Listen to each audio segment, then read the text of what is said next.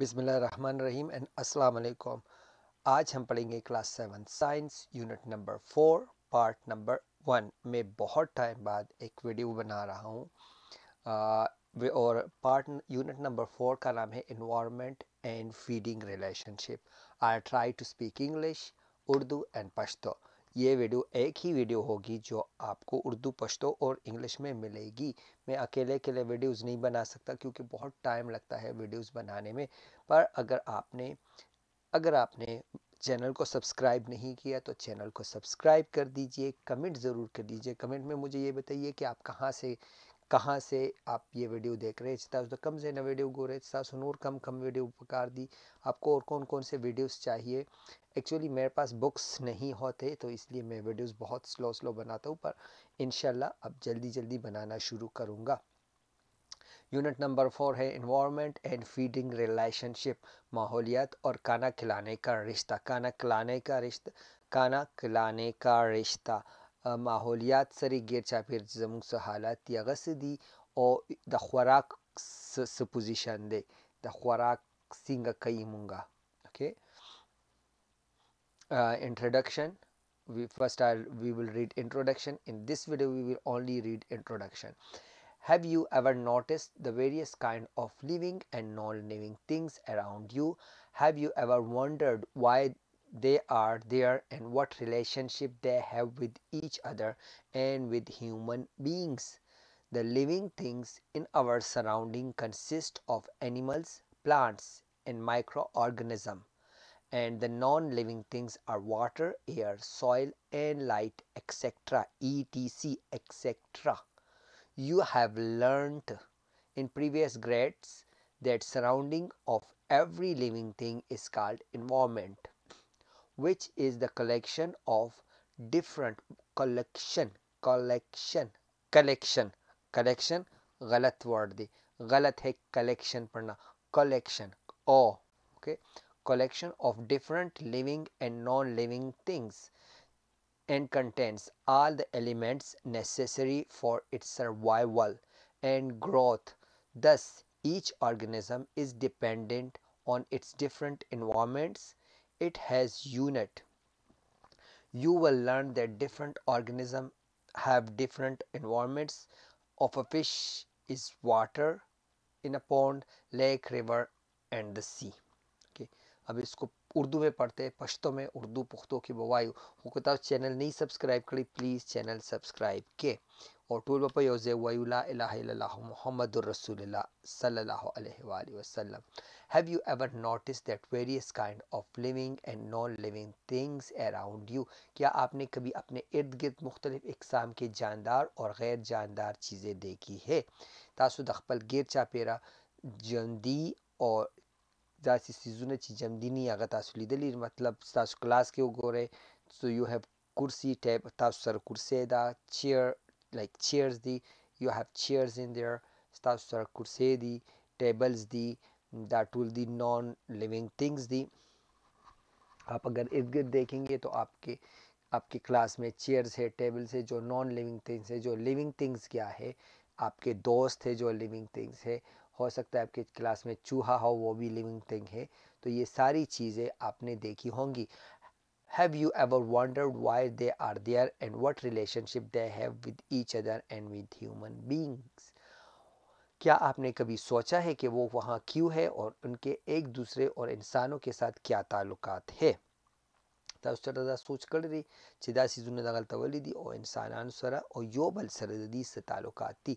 The living thing in our surroundings consist of animals, plants, and microorganisms, and non-living things are water, air, soil, and light. हमारे इर्द गिर्द की जो जानदार चीज़ें हैं, the living things जो जिंदा चीज़ें हैं इन आवर सराउंडिंग मतलब इर्द गिर्द, हमारे इर्द गिर्द जो जिंदा चीज़ें हैं कंसिस्ट ऑफ एनिमल जिसमें आते हैं जानवर, प्लांट्स, पौधे एंड माइक्रो ऑर्गेनिज्म मतलब वाड़ा आगा सीजुना कम चिमुतनख करी वो छोटी चीज़ें जो हमें दिखाई नहीं देती. Like corona virus was a micro organism, bacteria is an micro organism, fungus micro organism جو آپ کو ایسی نظر نہیں آتی، صرف آپ کو مائکروسکوپ سے نظر آتی ہے. هغه سیزونه تاسو ته چې نه ښکاري او په مایکروسکوپ کې درته ښکاري هغه مایکرو ارګانیزم دي and non living things. او هغه سیزونه کم چې ژوندي نه دي، کم چې سانا دي، are water جس میں ہے پانی، اوبه، air ہوا، soil خورا مٹی، and light اور روشنی. You have learned in previous grades that surrounding of everything is called environment, which is the collection of different living and non-living things. Okay? آپ نے سیکھا ہے کہ ہر جاندار کے ارد گرد کے ماحول کو ماحول کہا جاتا ہے، جس کا مجموعہ ہے مختلف جاندار اور غیر جاندار چیزیں. آپ نے دیکھا ہوگا، آپ نے پڑھا ہوا ہے پہلے کہ جو آپ کے ارد گرد کی چیزیں ہیں اس کو انوائرمنٹ کہتے ہیں. انوائرمنٹ زمون کا ماحول خندے، ماحول اس کو ماحول کہتے ہیں. جو ارد گرد کی چیزیں اس کو ماحول کہتے ہیں. زمون گے چاپی رسیزو نے دیا گیا تھا ماحول ہوئی اکثر مونگا ہوئی ماحول ٹک نہ دی نو لائک گیر چاپی حالات ٹک نہ دی یا سیزو نے ٹک نہ دی which is collection of different living and non living thing. اس میں جاندار اور غیر جاندار چیزیں تھی، جوندی اور کمچی جوندی نہیں آغا سیزون پاک راضی and contains the element necessary for survival and growth. and contains اور وہ چیزیں ہیں جس جو اس کی بقا اور نما کے لیے ضروری ہے، اور یہ وہ چیزیں ہیں جو ہماری بقا، ہماری انسانوں کی بقا یا جو چیز ہے اس کے رہنے کے لیے بہت ضروری چیزیں ہیں، اس کی سروائیول، اس کے بڑھنے کے لیے. لائک اگر پودا ہے اس کے ارد گرد جو ماحول ہے وہ اس کے لیے اگر اچھا ہو تو وہ بڑھے گا اور اس کی نشو نما ہوگی. اس طرح انسان ہے، اگر انسان کے ارد گرد کا ماحول اچھا، اس کو کھانا ملے، اس کو اچھی تعلیم ملے تو وہ اچھی طرح گرو کر سکتا ہے، وہ اچھی طرح بڑھ سکتا ہے. گرو مطلب بڑھ سکتا ہے. کوئی انسان سرگیر چاپیر حالات خی خوراک ورت پٹھے ملاوی گی او نور تعلیم ہر څه ورته ملاوي، کپڑے ورته ملاویږي، نو هغه به ډېر ښه طریقې سره لوی شي. Thus each organism is dependent on the different environments. اس طرح ہر جاندار اپنے مختلف ماحول پر منحصر ہے. Thus each organism ہر ایک چیز، ہر ایک جاندار is dependent منحصر ہے on its different environments ان کے مختلف ماحول پر. لائک چوہے کے لیے الگ ماحول چاہیے، انسان کے لیے الگ ماحول چاہیے، بیکٹیریا کے لیے الگ ماحول چاہیے، تو وہ اس پر منحصر ہوتا ہے. لکه اوس منګک دپاره یو بیل ماحول پکار دی، کاکروچ دپاره یو بیل ماحول پکار دی. یو نو کاکروچ اور تا کاکروچ مطلب کاکروچ لائک مجھے تاسو ما ته ووایئ کاکروچ ته په پښتو کې څه وایي. ایک you big the, you Cs دی هغه الوزي and like we don't like it. کہ thus each organism د هر څه خپل ماحولي او هغه په هغه ماحول کې ټیم تیری. In this unit you will learn that different organisms have different environments if the fish in the water, pond, lake and sea. Us unit میں آپ سیکھیں گے کہ مختلف جانداروں کی مختلف ماحول ہوتے ہیں، جس طرح مچھلی کا پانی، تالاب، جھیل، دریا اور سمندر میں ہوتا ہے. اس میں آپ سیکھیں گے کہ ہر چیز کا اپنا ماحول ہوتا ہے. جس طرح ایک مچھلی ہوتی ہے وہ پانی میں ہوتی ہے، تو وہ پانی ایک تالاب بھی ہو سکتا ہے، ایک جھیل بھی ہو سکتا ہے، ایک دریا بھی ہو سکتا ہے، سمندر بھی ہو سکتا ہے.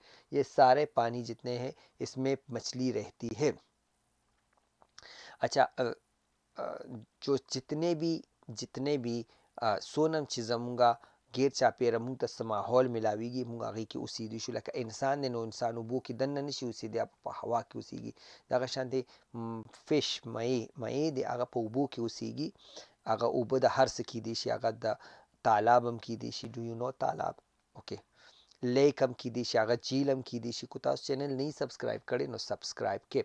ریور اینڈ سی هغه په دریا کې کیدی شي، سمندر کې هم کیدی شي. او بله ډېره ښه خبره زه تاسو ته وکړم، کم چې سی فوډ دی هغه سی فوډ مختلف قسم سیزونه، لابسټر دی پکې، کریبز دی پکې، مسلز دی پکې، سو مینی سیزونه دی په اوبو کې اوسېږي چې نو هغه چې کله په یخ ځای کې اوبه او په یخو اوبو کې اوسېږي، د هغې ټیسټ ډېر ښکلي، کوم چې په ګرمو اوبو کې اوسېږي د هغې ټیسٹ ډېر ښکلي نه. اوکے زما یہ بل چینل دے، میرا ایک دوسرا چینل ہے، پلیز اس کو سبسکرائب کرے، برائے مہربانی میرے دوسرے یوٹیوب چینل کو سبسکرائب کیجئے جو اس طرح کی شکل کا ہے. زما یہ بل چینل دے اگر ضرور سبسکرائب کے اور کمنٹس بھی ضرور کے، اس میں کمنٹ ضرور کیجئے گا. یوٹیوب سرچ میں لکھیے the school Salman Ali, YouTube search کے وہ لکھیے دا اسکول سلمان علی، حقیقت بتا ستا دا شکل چې کم دی دا براشي، دا پکچر بتا ستا راشي، نو تاسو به بیا وکې او دا چینل هم سبسکرائب کې، بیل آئکن بیل باندې کلک کې اور سبسکرائب کے، کمنٹ ضرور لکھے، زستا اس کمنٹس ڈیٹ پہ انتظار ہے، میں آپ کے کمنٹس کا بہت انتظار کرتا ہوں. سب مل کر کہیں گے لا الہ الا اللہ محمد رسول اللہ صلی اللہ علیہ وسلم. اللہ